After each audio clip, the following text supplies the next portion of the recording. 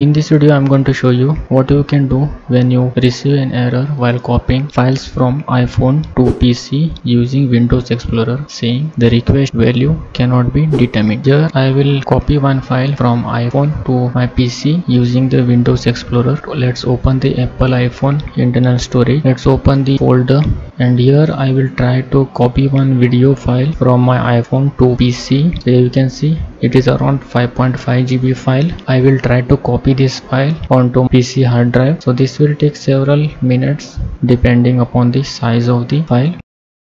So here you can see the error has been occurred saying error copying file or folder, the requested value cannot be determined. I even tried copying the file keeping the iTunes software open in the background, still it has given the error and the copying has been aborted. So if you are receiving such error while copying any file from your iPhone to PC, the correct way to copy file from iPhone to PC is through Photos app. Click on start, search for photos, open the Photos app, make sure you have connected your iPhone device. Here you can see under external devices your Apple iPhone is appearing. Click on it. All the videos and images from your iPhone will load over here. It will take few minutes depending upon the file, so wait for all the photos and videos to load up. So once the files are loaded, just select the file which you wish to copy by tick marking on it and then click on the add item. It will get imported to the pictures folder in Windows. Here you can create a subfolder by clicking on create folder. This will create one more folder in pictures folder. So here I will create one folder and click on import button. This will copy the selected video or image file onto your PC. It will take few minutes depending upon the file size. So this was the same file